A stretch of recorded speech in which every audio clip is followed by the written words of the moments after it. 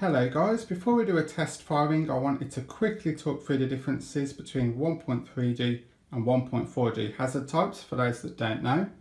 So to put it simply, with regards to cakes and compounds, 1.4G is now considered on par with 1.3G. This is because after years of firework development, the effects and colours are now of the same standard. The only real difference is the bangs. 1.3G does tend to be louder. So for the purpose of this video, we're looking at rockets, and that's because 1.4G rockets have always been considered substandard. The reason for this is because of the restrictions on the powder content. A 1.4G rocket can only have up to 20 grams of powder. To make matters worse, only 5% of this powder can be flash. So in the best case scenario, a 1.4G rocket will only ever have a maximum of 1 gram of flash, whereas a 1.3G rocket can have up to 10 times the powder and up to 40 times the amount of flash.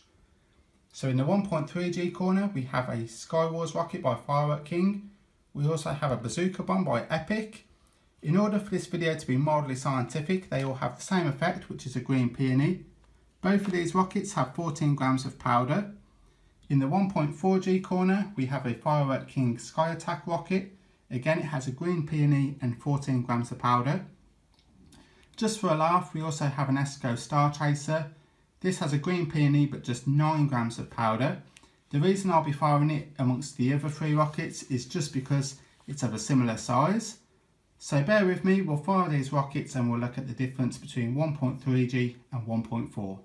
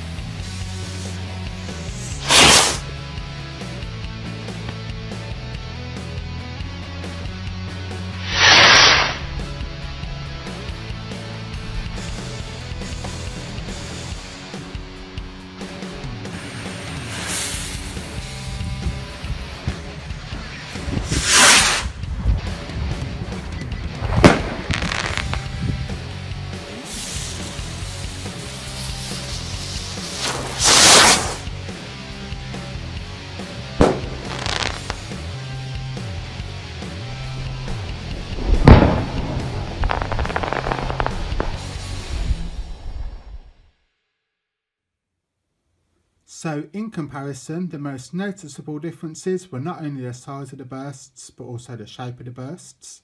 As you can see, the 1.3G bursts on the left not only have twice the amount of stars over the 1.4G equivalent, but the shape of the bursts are also much more rounded and spherical. The 1.4G rockets have a burst similar to Smarties being poured out of a tube, and the stars seem to instantly fall downwards as if they were being poured out of a watering can. The 1.3G rockets have sufficient flash powder to create a fully outward and circular burst like that most would expect. The colours on the 1.3G rockets, as shown on the left, are also much more vivid. The greens were bright with a luminous glow, whereas the 1.4G rockets had less vivid stars, which were almost white in colour with only a hint of green. Finally, the 1.3G rockets were by far the loudest. I firstly fired the 1.4G Firework King Sky Attack, and although it was generally impressive for a 1.4G rocket, I would rate the volume as a mere 4 out of 10. I then fired a Firework King 1.3G Skywars rocket, which was noticeably the loudest and was the only rocket to give an echo. I rate the volume of this rocket as 8 out of 10.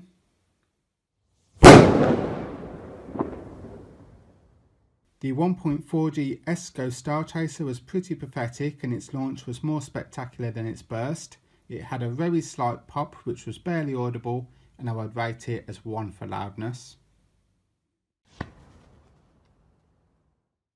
Finally, the 1.3G Epic Bazooka bomb had a surprise crackle burst and was the only rocket with multiple effects. The bang was louder than both 1.4G rockets, and I rate the loudness as 7 out of 10. So as you can see, 1.3G rockets are louder, have larger bursts, brighter colours, a more spherical outwards explosion, and are generally far superior to their 1.4G counterparts. Thankfully, 1.4G rockets are now becoming fairly scarce these days, as companies now pyromesh 1.3G rockets to reclass them as 1.4 for transportation purposes. My advice would always be to steer clear of 1.4G rockets, as for not a lot of extra money you can buy far superior 1.3G rockets which will offer far better value for money. So like always, thank you for watching, and I'll post up another video soon.